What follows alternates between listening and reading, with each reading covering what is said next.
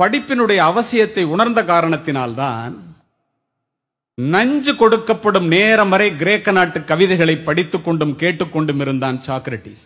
தூக்கு கயிற்றை முத்தமிடும் வரை படித்துக் கொண்டிருந்தான் உமர் முக்தார்.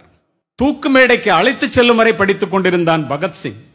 படுக்கின்ற இடம் கூட படிப்பகத்திற்கு அருகாமையில் கேட்டார் அண்ணல் அம்பேத்கர்.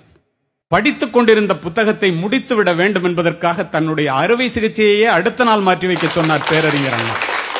பயணங்களின் போது எல்லாம் படிப்பதையே தன்னுடைய வழக்கமாக கொண்டிருந்தார் பாரதத்தினுடைய முதல் பிரதமர் ஜவஹர்லால் நேரு. படித்துக் கொண்டிருந்த புத்தகத்தை முடிக்காமல் தூக்கத்தையே மறந்தவர் முன்னாள் ஜனாதிபதி ராதாகிருஷ்ணன் அவர்கள். படிப்பால் மட்டுமே பாரதத்தை பாராள வைக்க முடியும் என்று படித்து படித்து சொன்ன மகா மனிதர் திரு ஏபிஜே அப்துல் கலாம். 35 ஆண்டுகள் நூலகத்திலே மூழ்கி மூலதனம் என்னும் வேதாந்தத்தை கண்டுபிடித்தான். இன்று வரை கம்யூனிஸ்டுகளுடைய பைபிளாக போற்றப்படுகிறது கார்ல் மார்க்ஸ். இதையெல்லாம் நான் எதற்காக சொல்லுகின்றேன் என்றால், படிப்பு ஒரு மனிதனை எந்த அளவிற்கு உயர்த்தும் என்பதை ஆசிரியர்கள் உணர வேண்டும். பிக்காசோவினுடைய ஓவியத்தை விட, பீத்தோவனினுடைய இசையை விட, ஹியூகோவினுடைய ஒரு வாக்கியம், கதையினுடைய ஒரு கடைச்சொல், கம்பனினுடைய ஒரு செய்யுள், பாரதியினுடைய ஒரு பாட்டு, என் கண்ணதாசனினுடைய ஒரு வரி நம்முடைய வாழ்க்கையே புரட்டி போட்டது. அதற்காக படிக்கிறது.